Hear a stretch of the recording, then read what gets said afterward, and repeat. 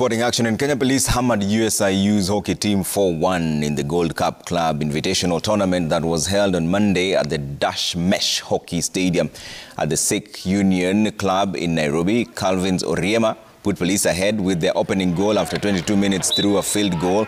Kennedy Sibweche doubled the score 12 minutes later. This opened the floodgates as Brian Saina added their third in the 36th minute from a penalty corner. USIU scored a consolation when Jose Baraka scored a field goal. It was, however, cancelled out by Oliver Echenje in the 58th minute. In another match, visitors exchequers from Ghana hammered Strathmore 4-2 with Akaba Elikem scoring 3 goals in the victory. Noel and Owuor scored the university side's goals.